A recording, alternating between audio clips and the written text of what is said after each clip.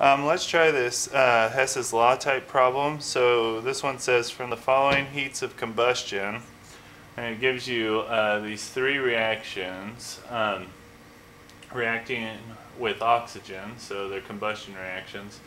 And then it gives you the standard heat of each of the reactions there on the right. And then it wants you to calculate the enthalpy of formation of methanol from its elements. Okay, and I've written that equation down here on the bottom for you all.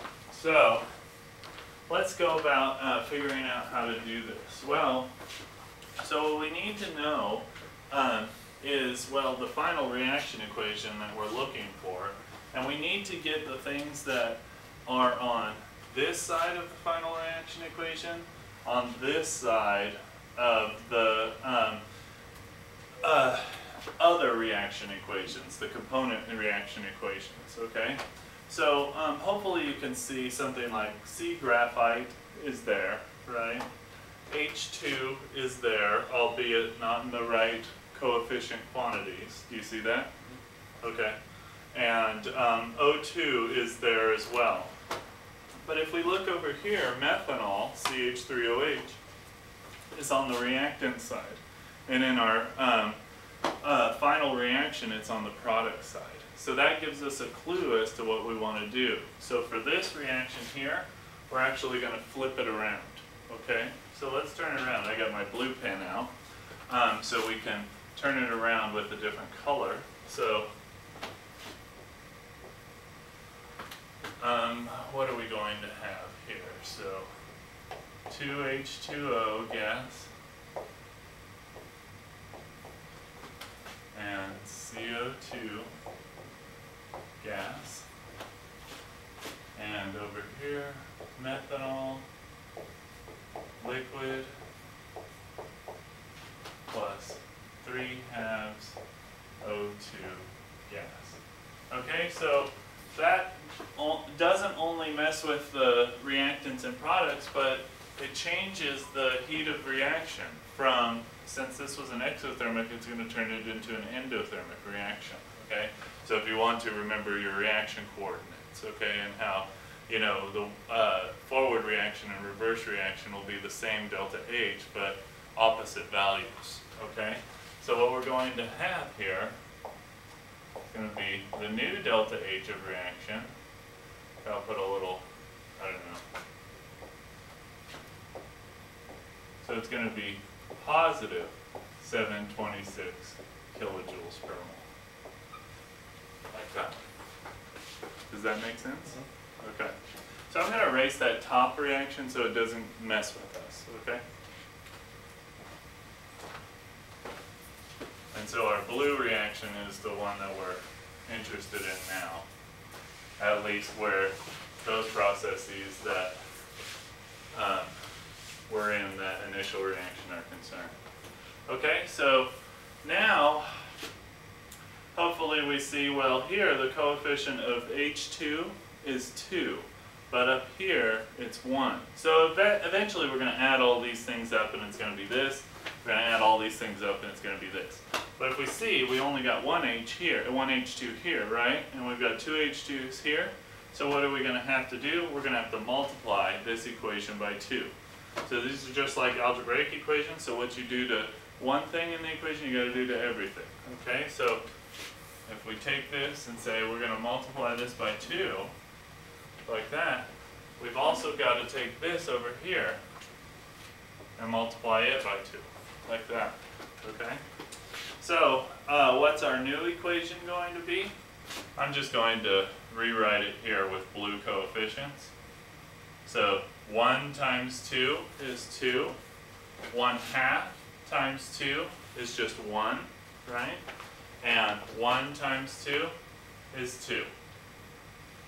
Okay, so the new delta H of reaction, well, what is it going to be? It's going to be negative 285.8 times 2, right? 285.8 times 2, and I get negative 571.6.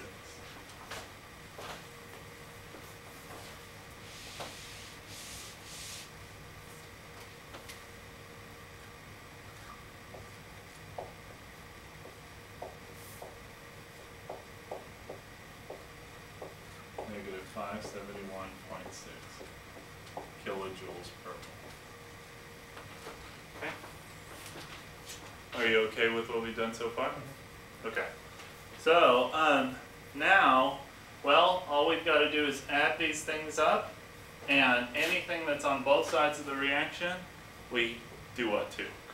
Cancel out, right? Okay. So, hopefully, just go through every one of the species that you see on each side of the reaction and see if they're on the other side in the same number of moles or coefficients, whatever you prefer to think about. So, let's start with carbon dioxide. So, overall, we've got one carbon dioxide on this side of the equation, right? And we look over here, what do we got? One carbon dioxide. So what's going to happen to it? Cancel. Cancel, right? So cancel, cancel. Okay. Okay, look at the two H2Os we got here. Do we got two H2Os somewhere on the other side? Yes. Yes, so those are going to be canceled, like that. Okay, so now C graphite, right? Carbon graphite, do we see that anywhere over here? No. No, so we don't cancel it. Okay, so let's do the two H2s. Do we see them anywhere over here? No. No, so we don't cancel them. So how many O2s do we have? 1, 2, right? So we have 2. What is 3/2? That's 1.5, right? 1.5. So let's just write that up there, 1.5, so it doesn't confuse us. Okay, so can we do that? Is that all right? Okay, so let's just say 1.5. So if we have two O's here and 1.5 over there, what's going to happen? We're going to cancel 1, right? And cancel another half there. So we're going to have half an O2 there, right? And none there, okay? So what do we have here? C graphite, we said there's none over there. H2s, there's none over there. Half O2, is there any more O2s over there? No. No? And then we add these things up. So we got C graphite plus 2 H2Os plus 1/2 O2. Is that what we have down here? Yes. Yes. And over here, all we've got is the one methanol liquid, and that's what we have over there, right? Yes. So now what we're going to do, so we've got it right, so we know that all we have to do is add up these three numbers, and that'll give us the heat of formation of this molecule, okay? So let's go ahead and do that. So if you want to, let's label these as like that. So heat of formation is going to be delta H reaction 1, that first one, plus delta H reaction plus delta H. Okay, and I'm just saying because I changed that one and I changed that one, okay? So, just plug and chug now, right? So, heat of the first reaction is going to be plus 726.4 kilojoules per mole plus a negative 393.5 kilojoules per mole plus a negative 571.6 kilojoules per mole. Like that? Okay. So now let's just add those numbers up. So 726.4 minus 393.5 and subtract that, or subtract 571.6 from that, and I get negative 238.7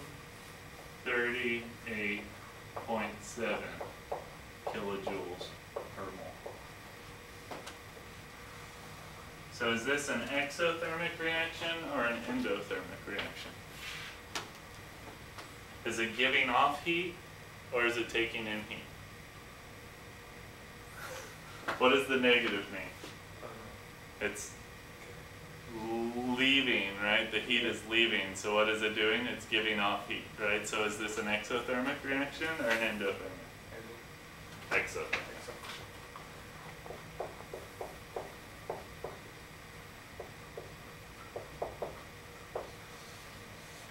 Okay, so learn that. Any questions on Hess's law? No.